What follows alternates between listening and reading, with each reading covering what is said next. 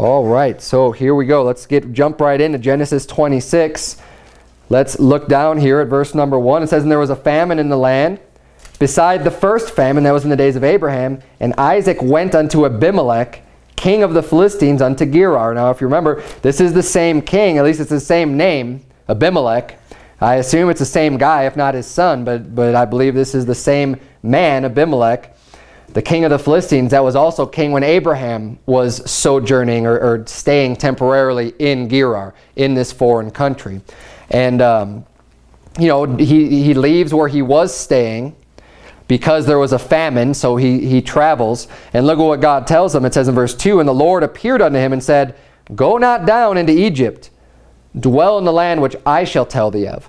So there's this importance of not going into Egypt, not going into that land. Egypt is always referred to, or is frequently, you know, if not always, a symbol of the world. It's a symbol of the heathen. It's a symbol of, you know, an ungodly place. Not to rely on them for their strength or their horses or their might or anything like that.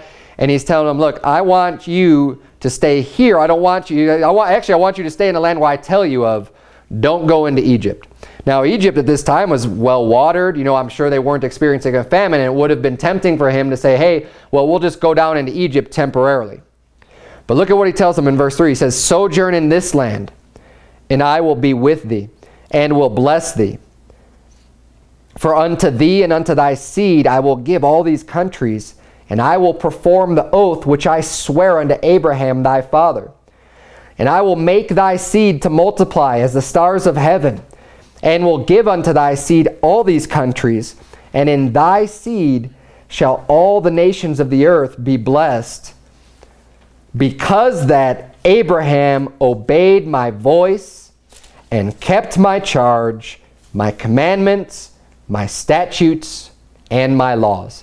He's saying Abraham was a great man. Abraham was God. He was a friend of God. He's called the friend of God.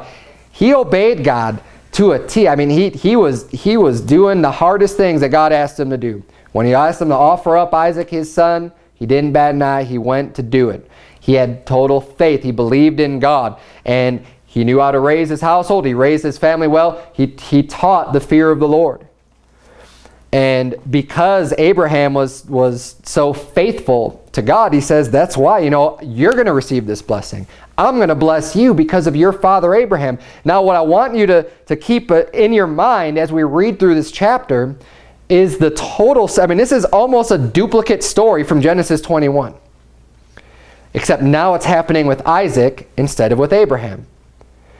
And we see how Isaac is faced with new challenges. And you know what? Isaac's his own man. He's the son of Abraham, but going through all these different things, it's kind of like a testing ground. Is Isaac really his father's son? Is he going to behave in the same way that his father does? Did he gain the knowledge? Does he have the same heart that Abraham had? And we're going to see, you know, Isaac's another great man. He's not, you know, he didn't fall away from, you know, by the wayside or you know, follow the wrong path. But it's really interesting, all of the similarities when you look at these passages between Abraham and Isaac. Abraham, there was a famine and he went to sojourn in this land. This is just the very beginning. So now Isaac is doing the same thing. And God's telling him, okay, I want you to stay here. This is where I want you to be. This is God's will. This is God telling him, I want you to stay here. And Isaac listens to that. He doesn't go down into Egypt because God said not to do it. So he listens to him. And God also gives him that promise. He says, hey, you're going to get these blessings because your father listened to me, your father obeyed me, and I'm going to bless you. So I want you to stay right here, and you're going to receive, you know, this is going to be your inheritance. But let's keep reading here, verse 6. It says, "And Isaac dwelt in Gerar, and the men of the place asked him of his wife." Now, does this sound familiar? And he said, "She is my sister." Same exact thing that Abraham said. "For he feared to say, She is my wife. Lest, said he, the men of the place should kill me for Rebekah, because she was fair to look upon." This is the exact same attitude. So we see here, Isaac really is his father's son, even down to some of the negative things, right? Now, I fully believe that neither Abraham or Isaac should have been saying this about their wives? Because of the fact that look at what could have happened. And we see that, Abimelech even says this. Let's keep reading here in this passage. Verse 8 says, "And it came to pass, when he had been there a long time, that Abimelech, king of the Philistines, looked out at a window and saw, and behold, Isaac was sporting with Rebekah's wife." So Abimelech's looking out the window. He's looking at, wait a minute. And it says they're sporting. So like he's playing around with his wife, but in a way, in a way that husband and wife is like, that's not your sister, right? I mean, they're goofing around, they're playing or whatever, but you could tell like that would be a pretty strange relationship if that was his sister. He's like, no, she's your wife, right? And he could see this. It's obvious by the way they're acting with each other. He's sporting with her. So he calls Isaac in verse 9. It says, "And Abimelech called Isaac and said, Behold, of a surety she is thy wife. And how saidst thou, she is my sister? And Isaac said unto him, Because I said, lest I die for her." Now I brought this up in Genesis 21, but I feel like I need to bring it up again because to me, that's just a total lack of love for your wife to say, well, I want her to lie about even being my wife because I'm afraid I might die for her. Ephesians chapter 5, great chapter about husbands and wife, tells us in verse 24, in verse 25, "Husbands, love your wives, even as Christ also loved the church and gave himself for it." We ought to, as husbands, you ought to have a love for your wife where you are willing to lay down your life for your wife. That's the type of love that Jesus Christ had for us. Now, it doesn't mean you should just be like, just wishing to go out and die, right, of course. But at the same time, you ought to be ready to do that and prepared to be able to do that. And you ought to be able to love your wife enough to say, no, this is my wife. And see, I think they should have been more like, no, this is my wife, and I'd rather die fighting to defend her if the people of that land really were that wicked. Now, first of all, if the people of that land really were that wicked and God's telling you to stay in that land, do you think that they really are going to touch your wife? Have a little bit more faith in God and trust that he will protect you if this is God's will. They knew it was God's will. God told them he wanted them there. So if God wants you there, you shouldn't be, lying about your wife. But secondly, you ought to be willing to say, this is my wife. And I'm going to dead sure make sure that nobody else is going to be lying with my wife. Because if you already think that something might happen, that they might kill you because your wife is beautiful, well, what do you think is going to happen when you say she's not my wife? If she's that beautiful, of course they're going to try to take her to be one of theirs. Now you've gotten yourself in a much worse situation. But this is exactly what he says, and he learned this from his dad. He learned a lot of good things from his dad. Unfortunately, he picked up this one too. Now, at least Abraham was able to say, well, she's my half-sister, so he wasn't quite lying, at least according to him, assuming he was telling the truth at that point. We don't know for sure. It doesn't give us the genealogy. But we know for a fact that Rebekah is not Isaac's sister. That was his cousin or a second cousin. It's like they were related, but it was not his sister. So when this happens, he says, well, why did you do this? He's like, she's not your sister. And Isaac said, well, because I said, lest I die for her. Look at what Abimelech says in verse 10, though. And Abimelech said, what is this thou hast done unto us? One of the people might lightly have lied with thy wife, and thou shouldest have brought guiltiness upon us. Now, I think this is also one of the reasons why both Abraham and Isaac looked at the people and they're like, this is not a God-fearing people. Based on the statement that Abimelech said, he's like, well, one of the people might have lightly lied with her, right? Well, when you have a culture or a group of people where committing fornication, because that's what they would have been doing by lying with his wife, where they're just like, well, someone might have just lightly lied. Yeah, he might have just taken her home and slept with her and lying with your wife. Someone might have lightly done that. When the culture has this permissive, this just treating the sin of fornication so lightly, well, yeah, it's not a God-fearing people. So you can kind of see where they're coming from, at least of their perception of these people. Now, at least They understood that adultery is wickedness, because he said, then he would have brought guiltiness upon us, since she's thy wife. But they didn't seem to care that much. Fornication didn't seem to be that big of a deal. Let's keep reading here. Verse number 11 says, and Abimelech charged all his people, saying, he that toucheth this man or his wife shall surely be put to death. Now, from what we've seen from Abimelech, at the very least in these stories,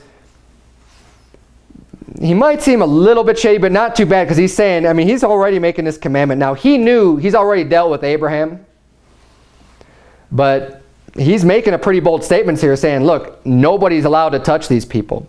You know, you're going to be put to death if you even come, if you basically come close to them and lay your hands on them.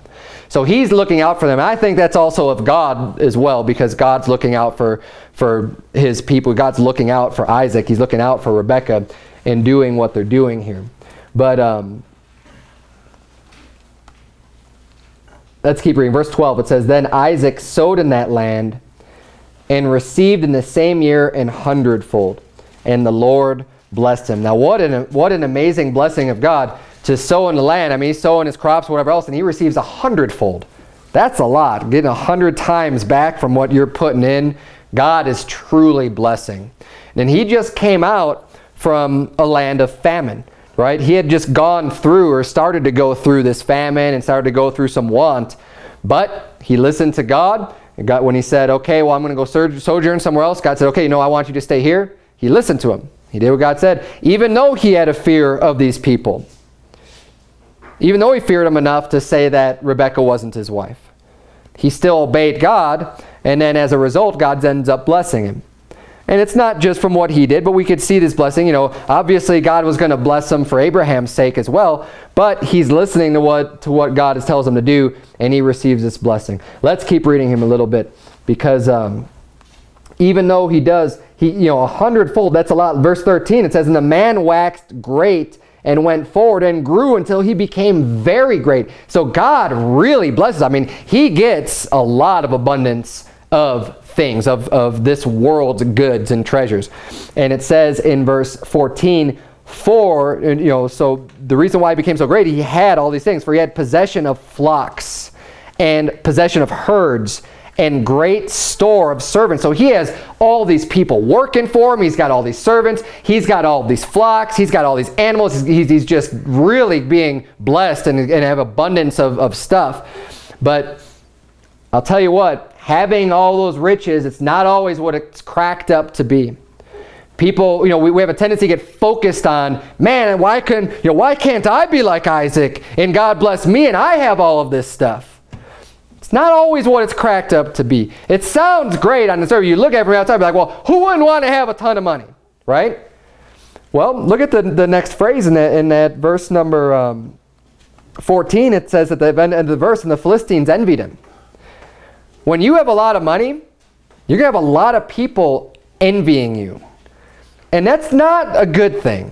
Honestly, it's not. You don't want people looking at you and just wishing that they had all this stuff that you have. You may think it's kind of harmless, but they look at you different. And then you got to, people treat you different. That's where you get a bunch of people out of the woodwork, so everyone wanting to be your friend. For one, you got to be a lot more on guard for who's legitimate, who really wants to be your friend and who doesn't, and who just wants to get your stuff and be there because you have goods. And you hear about these people who make it, like in the music industry, that maybe started off kind of poor, and then all of a sudden, like all these relatives you never talked to in your whole life come out and they want to be your friend, and they want to get to know you and everything else. But not just that. Look at what they actually do. They look at him, and when they're envying him, they're not looking at him just in a positive light. They're looking at it like, man, this guy's got a lot of stuff. People will actually look at you in contempt, because they'll say, well, why does he have so much stuff? Right? And this is a lot of part of the liberal philosophy too. Well, why does that person have so much stuff? We need to take that away from it, because I need more stuff. Why should you have so much stuff? I work real hard. Why don't I have it? And this is the type of attitude too, where people can have like, look, if God blesses you, praise the Lord, right? And that's the way that if you don't have very much stuff and you know someone else that does, Don't get envious of them for one, because that's covetousness. But also don't get bitter against them either. We ought to have an attitude of just say, hey, God blessed you. Well, praise God. Good for you. I'm happy that you have those things. Even if I don't have any of those things, I'm happy for you that you have them, that God has decided to bless you. Be thankful for the things that you have, and don't be so concerned about what everybody else has. But look at what they did. It says, after it says the Philistines envied him in verse 15, this is continuing on. It says for, right? So it's a continuation of the same thought. For all the wells which his father's servants had digged in the days of Abraham his father, the Philistines had stopped them and filled them with earth. So now, we see these guys that all of the wells that he had, because Abraham lived in the same place for a long time, and he dug all these wells for their flocks and for everything else. These guys come and they stop them up. Now, what's the purpose of that? Why would they need to stop up the wells, if not just to spite them? Because, and what's real interesting is that these same people then probably that are stopping up the wells, then they're fighting with Isaac later over the wells that he's digging. It's like, well, why did you stop up the other wells? You wouldn't even have to fight over these ones that he's digging now if you would have just left them alone. But they didn't do that. It says, for all the wells which his father's servants had digged in the days of Abraham his father, the Philistines had stopped them and filled them with earth. And Abimelech said unto Isaac, go from us, for thou art much mightier than we. So Abimelech's sending him. He sees, God's blessing him. He's got all this stuff. And Abimelech's like, okay, you need to go. You're getting too powerful. You've got too much stuff. And he's probably getting kind of worried that now Isaac's going to be able to run things. Abimelech's the king. And he doesn't want to have any type of challenge to his authority or anything like that. And especially when he becomes mighty, what happens if he becomes his enemy? So he's saying, okay, yeah, you're staying here. And remember, Isaac's a foreigner in this land because it is the land of Gerar under the control of Abimelech. So Abimelech's saying, okay, it's time for you to go off somewhere else. So it says in verse 17, and Isaac departed thence and pitched his tent in the valley of Gerar and dwelt there. So now he goes into the valley. And it says in verse 18, and Isaac digged again the wells of water, which they had digged in the days of Abraham his father. For the Philistines had stopped them after the death of Abraham, and he called their names after the names by which his father had called them. Now, we see here that they waited for Abraham to die before they filled back up those wells. They left them open while Abraham was still alive, but as soon as he died, they're just like, forget about it. We're gonna stop all this stuff. But now we see again, Isaac's doing the same work that his father did. Isaac's going out, now he's digging the wells. He went into to this land of sojourn. He goes here and he's digging up the same exact wells that his father had dug. And what I like what it says about here, it says, and he called their names after the names by which his father had called them. You see, so much we can learn from this, at least symbolically, from this story that happens. Overall, there's not a lot that happens. It's really just a repeat of everything that Abraham had done and everything that Abraham had gone through. But we could learn from this, and we need to learn from this. One of the things you have to learn from is that you can't just coast in the Christian life. You can't just be riding on someone else's coattails. Isaac had a great father. Abraham did a lot for God, and he was just a hard-working guy. He gained a lot of respect from his servants and from everybody, right? From the people around him. But just because you have a great father doesn't mean that you can just not have to do any of that work and just rely on the fact that, well, my dad was real great. You can't do that. Maybe your dad was a great preacher that did a lot for God, right? Maybe you have a dad that was similar to Abraham.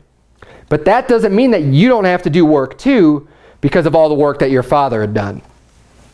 Abraham was a great man. He did a lot of work for God. But here's the thing. The enemy is always going to be trying to push you back and to stop the progress that's been made. And this goes from generation to generation to generation. Sometimes, even within this country or in other countries, there's been generations of people, men who are on fire for God, and you kind of get some sort of revival, and you get a lot of people who are excited about doing God's work, and who are actually start making a difference and start changing the culture to be a little bit more godlike, and people having more of a fear of God. But then it stops there, because their children grow up just listening to that stuff and just thinking, well, everything's great now. And they back off.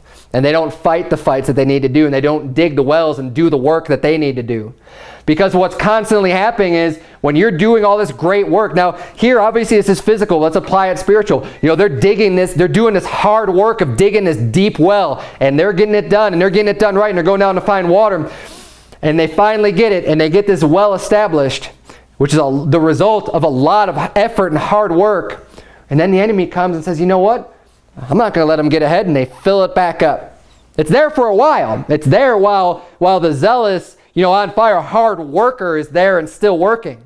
As soon as he's out of the picture, boom, we got to fill this stuff back up. That's what the enemy's saying. We got to get rid of this progress that they've made, and we need to bring things back a few notches. It's this continual fight of the good versus evil, which is why you could never back down. Which is why I love the fact that, and we need to always be looking towards the old path, the old ways of doing things, the old-fashioned ways of the Bible. I don't care about your contemporary stuff. I don't care about your new way of doing things, because it's not as good as the old ways. And Isaac knew this. That's why he went and said, you know what? The enemies, set us back a little bit, but I'm going to roll up my sleeves, and we're going to redig this well again. It was worth doing the first time. It's worth doing again. We're going to redig these wells, and you know what else? We're going to call them by the same names. We're not going to change anything about it.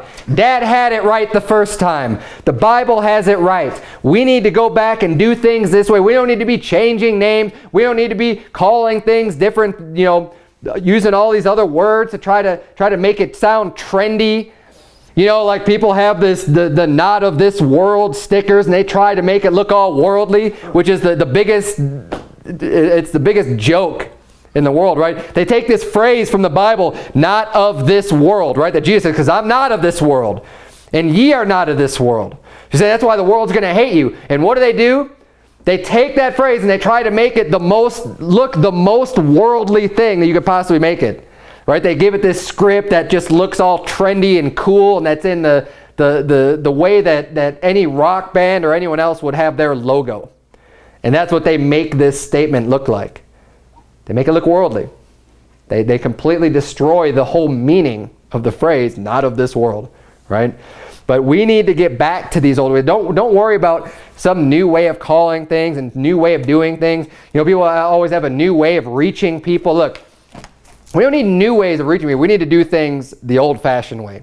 We need to, like Jesus sent people out 2 and 2. We need to keep doing that. Don't forsake those old ways of doing things. And is it a lot of work? Yeah, it's a lot of work. But the enemy is continually trying to stop that and to fill up those holes and to stop the work and to make us digress and to lose any ground that we've gained in this spiritual battle. We cannot let up. You can't rely on other people. You can't rely on a great preacher or pastor or whatever that's doing their work. Don't just rely on them. You do the work too, because they're going to be gone. And what's going to happen when they're gone? It's the same thing. And this happens over and over and over again. What happened when Moses was gone? Moses was gone for only 30 days, and what happened to the children of Israel? We don't know what happened to that Moses. Right? We don't know what happened to them. They start getting into all kinds of sin. Idolatry and fornication, and it was a big mess. For one, that's why we need more people just getting involved and doing the work. But also just not, let's stick with the old ways. Let's stick with the old paths. Let's dig up these old wells. And that's why I love, it seems it's a pretty, reading the story, you could look at this in the chapter and just say, oh yeah, well he did, there's a lot of meaning behind this. And this whole chapter has a lot of that meaning. Let's not just read over these events. Now these events happen and they're true, yes, but there's a lot that we could learn from the events that happen in the Bible. And let's make sure when we're reading the Bible that we're really trying to think about these things and pull out as much as we can. But let's keep reading here.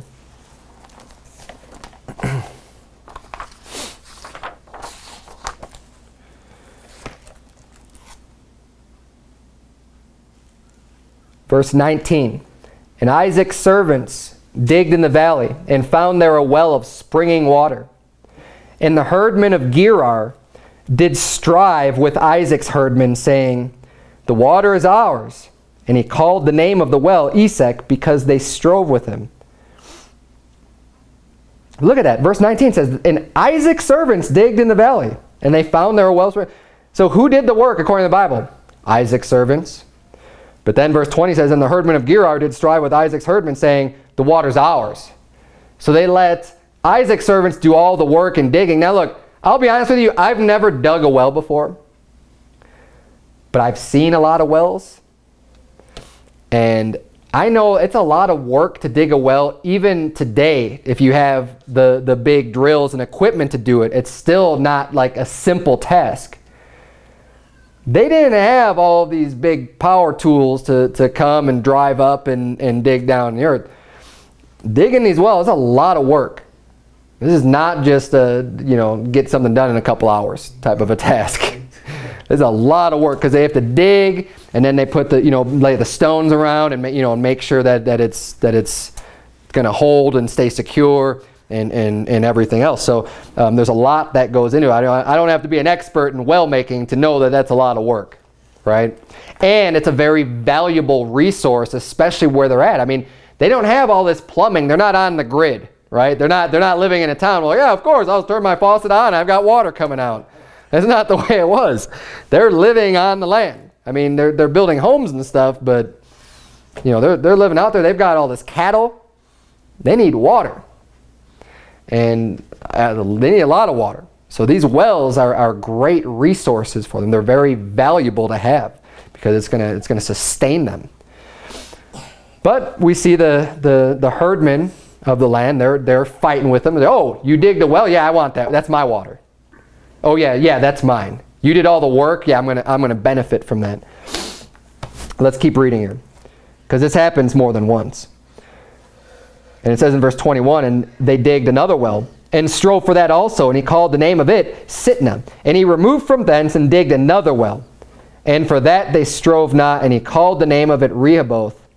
And he said, for now the Lord hath made room for us, and we shall be fruitful in the land. So he finally, keeps moving, and he gets to a place, digs a well, and nobody's going to fight with him over it. So he's finally like, we've got room for everybody to be here. We're not have to worry about people fighting us for this well now. He says in verse 23, and he went up from thence to Beersheba. And the Lord appeared unto him the same night and said, I am the God of Abraham thy father. Fear not, for I am with thee, and will bless thee and multiply thy seed for my servant Abraham's sake.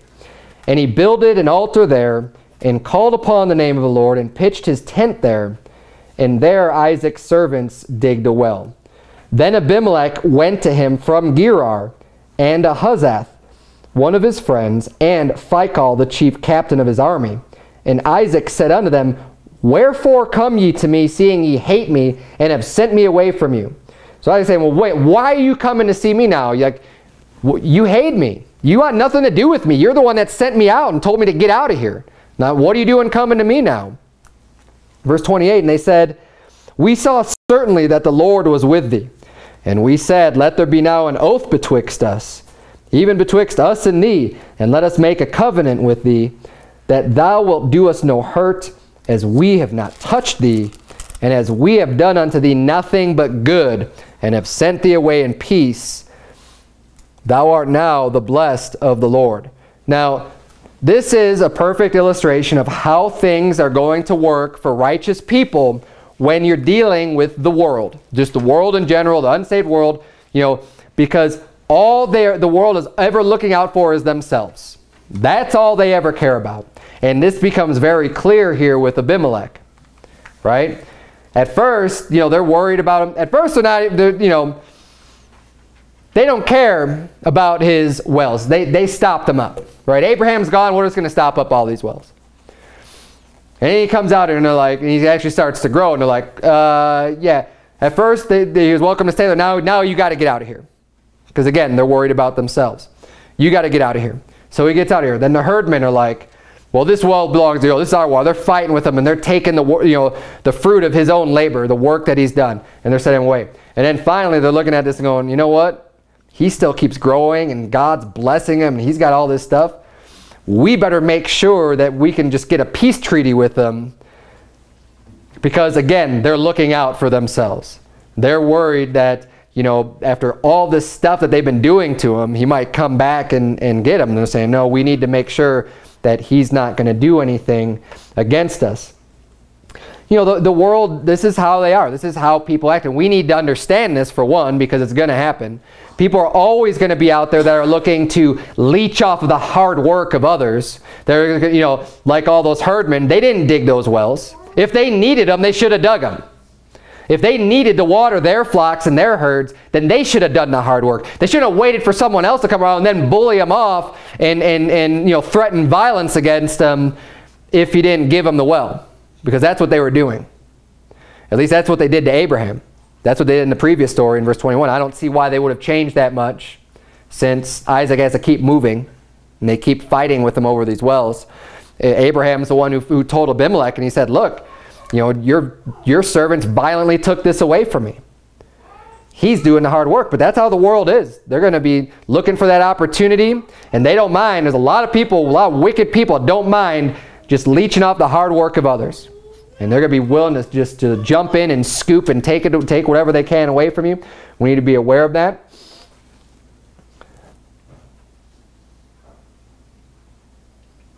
But what we can learn and what we can see is the way that Isaac handled the situation. Does Isaac get in a war with these people because of these wells? No. No. The Bible says, when you do wrong and you suffer for it, he says, hey, take it patiently. The Bible says, you don't need to seek vengeance, because vengeance belongs unto God. God will repay, God will recompense the evil that people will do unto you. It's not our job to right every wrong. Now, you may feel that way. When someone wrongs you, you got this, I'll show them. Or, well, hey, I did this hard work, you're not going to take it. And, when it comes to going to be threatening violence, though, go ahead and take it. And that's what Isaac ended up doing. He kept moving. He said, okay, fine. I'll just dig one over here. He digs one over here. Well, that wasn't good enough. They want that one too. And he says, fine, take that one. I'm going to go over here. And he does it. And then we see, Abimelech showing up. And he's like, what are you doing here? You hate me. Why are you even talking to me? But then they're like, well, we just want to live at peace. We want to have a peace treaty so that you promise you won't come and attack us, and we promise the same thing. We won't harm you. And the Bible tells us, as much as it lieth in you, as much as is possible, to live at peace with all men. Right? We're not out to be starting wars and to be getting people back for the way that they've wronged us. We need to try to live at peace as much as possible. So how does Isaac even handle that situation? Look at verse 30. It says, and he made them a feast, and they did eat and drink. He was hospitable. He throws a party and says, great, let's live at peace. And he accepts it, even though he's been done wrong, he accepts the peace, which is exactly all of those things. Abraham did the same thing. He had the same spirit. He had the same, and that commands respect when people see that. You could see, someone who's not a hothead, someone who's not just flying off the handle, someone who's able to let God deal with the recompense, let God deal with the judgment. But when you can just keep working, don't let that set you back and be like, well, forget it, I'm not going to dig anything then, because every time I try to do some good work, then these people just come and take it away, forget it, I'm giving up. He didn't do that either. He says, you know what, I'm just going to keep working, I'm just going to do it over here. Keep doing what I'm doing, I'm going to keep working. God will take care of these people. And God does, God always does. You don't need to worry about making that right with them. We don't need to get caught up in these fights in this physical world over property and over, you know, ultimately meaningless stuff, right? And hey, God blessed him. Did he have to fight over that well of water? Or do you think that God is still just going to keep blessing him anyways? You know, he didn't need that. You don't need to stay focused on the one thing that people are taking away from you and be all focused and bent out of shape about that. Just keep on working and keep on doing what's right. And this is what was great and what we could learn about the way that Isaac dealt with things. And it's the same way that his father had dealt with it. You know, I'm going to read from you. You could turn there if you want to Genesis 21, because the same exact thing. And it's the same exact people. And you know what? It's at the same exact place. It's at Beersheba, where Abimelech came unto Abraham and asked for the same exact thing. And he asked him to have this peace treaty between them.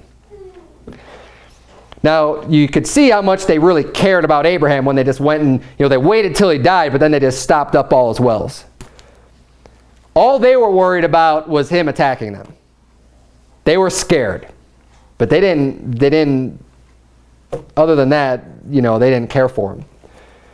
Which is evidenced by the way that they treated him with his wells and everything else. But in Genesis 21:22, the Bible reads, "And it came to pass at that time that Abimelech and Phicol, the chief captain of his host, spake unto Abraham, saying, God is with thee in all that thou doest." This was the same exact two people. There's a third one added, though, in Genesis 26. But those two, the same two people, the captain of the army and the king, come and speak unto them. And you know, they're saying the same thing. Look, we know that God's blessing you. We know that God's with you. So Genesis 21:23 reads, "Now therefore swear unto me here by God that thou wilt not deal falsely with me, nor with my son, nor with my son's son, but according to the kindness that I have done unto thee, thou shalt do unto me, and to the land wherein thou hast sojourned."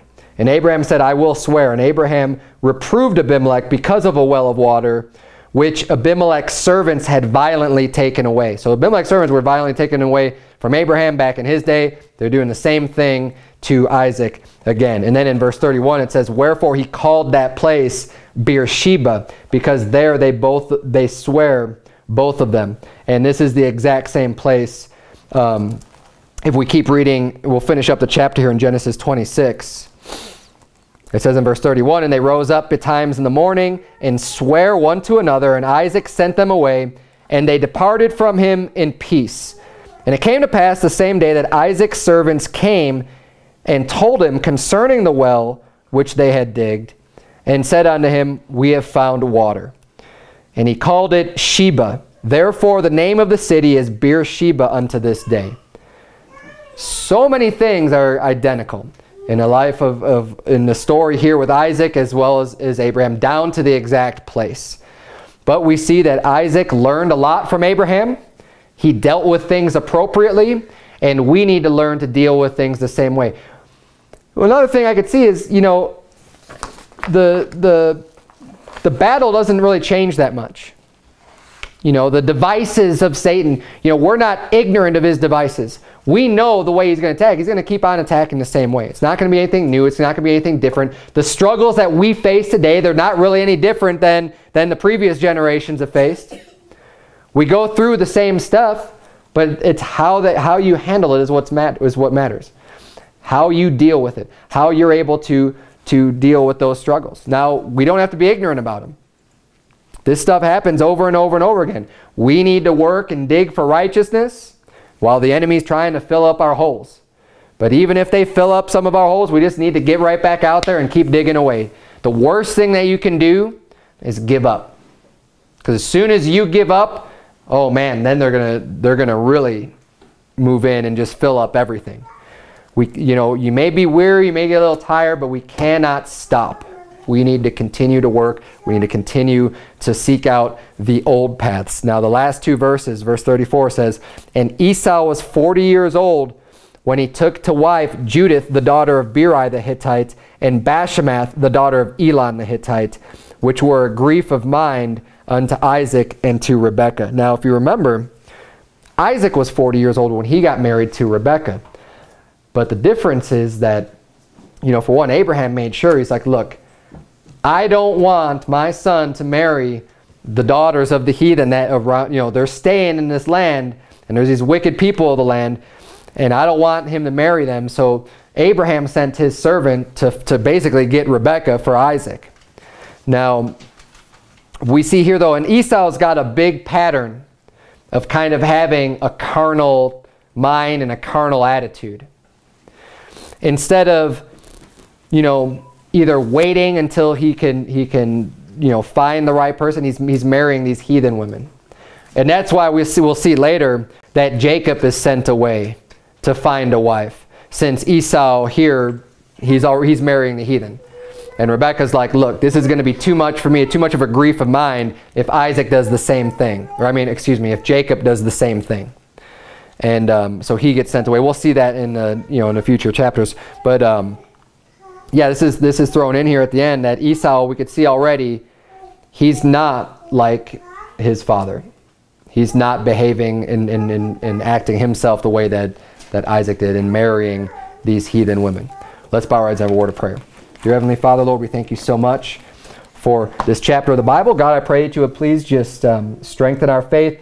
Lord, help us to continually be seeking out the old ways, the old paths, dear God, and doing things the way that you've prescribed.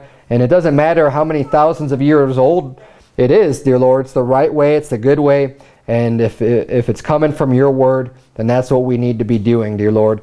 And not trying to improve upon your methods or to do things better or think we have a better way of doing things, but to just be humble and to seek out those old paths, dear Lord. In Jesus' name we pray. Amen.